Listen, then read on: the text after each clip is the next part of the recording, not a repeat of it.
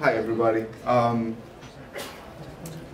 So I'm here really to talk about this course called Magic Windows and Mixed Up Realities. And this is semester-long course on augmented reality. It's currently just finishing the first year running at ITP, the Interactive Telecommunications Program at NYU.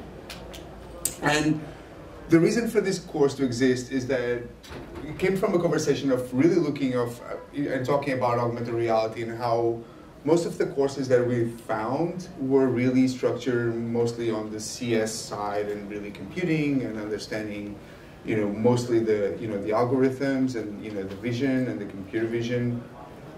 And we wanted to do something really different and really exploratory about augmented reality. So that's what we created. And we take, in streaks of 1 or 2 weeks, we explore a theme, we discuss it, we do readings, we discuss it further, we sketch, not only on paper, digitally, and with code, and we ended up building a really quick experience. When I mean we, it's me and the students all together, separate. So, through a semester, we expose the students to a lot of tools. The reason for this is not really to go crazy and drive them nuts, even though we do, but really to give them a language that they can use to make anything possible. And when we look at augmented reality, we try to look as the handheld, as a prototyping tool, as not as the end or the final solution, even though most of the times it is. And if you want to launch something now, you'll probably use the handheld form factor. What we really try is to think of what if we didn't have a handheld device? What if it wasn't even a wearable? What if it was, overlaid, blended on our brain, on our eyesight directly?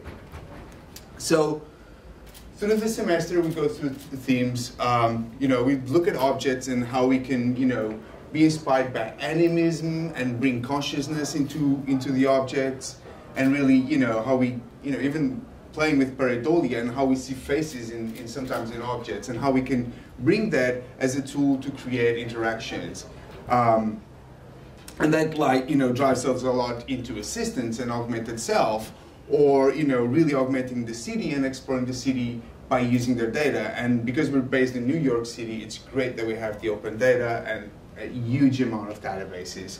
And then we explore spatial storytelling and using the spaces, like pages of a book, or collaboration, telepresence, and recreating feeling of being far away but so close, and of course time traveling and portals. Even though in the end, which I suppose would be one of the biggest themes, it actually turned out to be the smallest. So I'm going to show you a few projects from the students, and I'm going to be really quick because 9 minutes is 9 minutes. I already talked a lot, and I really want to focus this on the students' work and how much they've accomplished.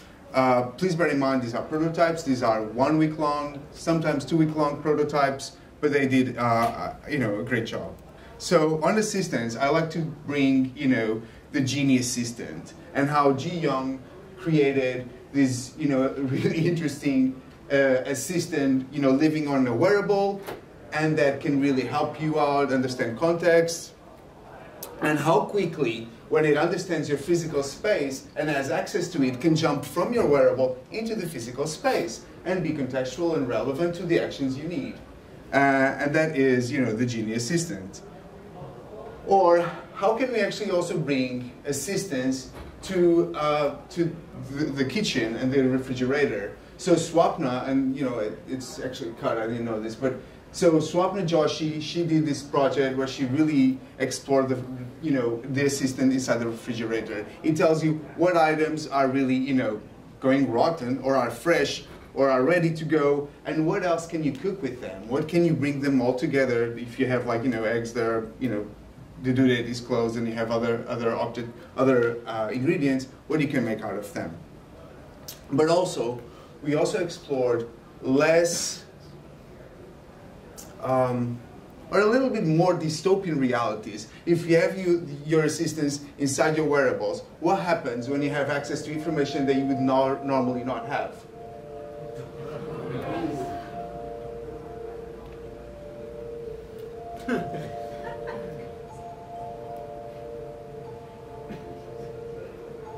How does this impact your life now?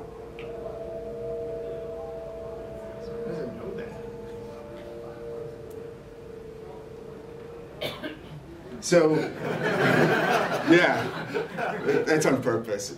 So Anastasis and worked together on this, and what they really explored was a set of, not only face detection, obviously, but also like understanding what is the usual age of, of someone, or the life expectancy of someone in a certain age, and they played a little bit with that to give you a sense. And of course, the data is not like 100% reliable. It doesn't really matter. And then we explored objects, and from objects we explore in many ways, like I told you, animism, but also augmenting interfaces, looking at the native construct or the native artifact and augmenting its actions, its possibilities, or even invoking other actions, invoking other interfaces into separate, other possibilities in the separate interface. So with Amanda Lee did this interactive watch, which is just a wearable piece. It's non-digital at all. It's just a printable, a 3D printable that you can wear on your wrist. And by looking at it, you can, surface the right information or the information you want, with invisible interface. But also, one of my favorite parts is really when you look at objects and you give them life. And I think the project I'm going to show you again speaks for itself on that. Oh, hello there. Hi, I'm Michaela the Cup. And I'm Jillian the Soap. What a nice name. Thank you. What's up? Not much. I'm just holding liquids, as usual. Tell me more about yourself. I'm slippery when it's wet. It was great meeting you. Let's hang out more.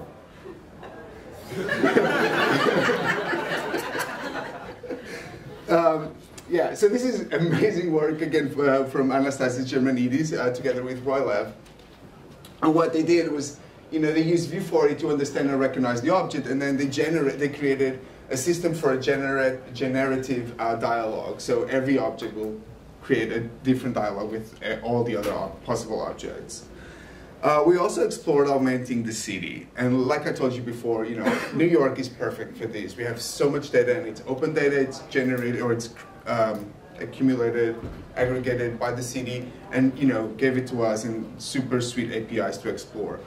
So Gal Nissim did this project last year where she goes to the street, and she basically, by looking at a very specific street, she shows St. Mark's. So if you're from New York, you'll understand why. But by looking with her phone to the places, she will place a mouse if there's been any mice found in the API, I guess, not in the restaurant, just the API, of course. But also, another project that's really interesting is the trash cyclone from Mint. Mint ARiA, what she did was really pull the data from the amount of trash that's being put out by people or collected in the street in each zone, and separate it by type of trash, which the API gives you that for free. And then she creates, as you walk around in that zone, a cyclone of trash that will basically not only follow you but kind of hug you. And then, of course, we had to explore directions and exploring the city. The White Rabbit from Jin Young basically will take you to Speakeasy. So that will be its rabbit hole. And then there's this guy who follows you around. I still don't get it why, but he's there. So it's really interesting how we can take storytelling and narrative and use that as a service to take you somewhere else. And speaking of storytelling and narrative, there's also an opportunity for expression, and expression within the city. We are so used to have the city talk to us, but not us to the city. We're so used to be exposed to ads, to logos, to things where we can't touch them. We're just being, bombarded by them. So what happens when you can actually do that? Hey, it's Starbucks. You could go to any coffee shop, but there is something about Starbucks. Well, here's a little secret. I hate this cat. And I hate this dog. Yeah, so, we can create soap operas in the city, and why aren't we doing that? But also, I think it's really relevant right now, another project that is an instant AR protest generator.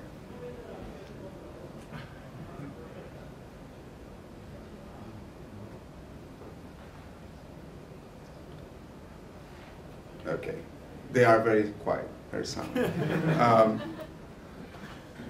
Thanks, these are the students from the 2 semesters we gone through the class so far. And What are your plans for tomorrow? these are their The plans. same as every day. Try to take over the world. All right, thank you.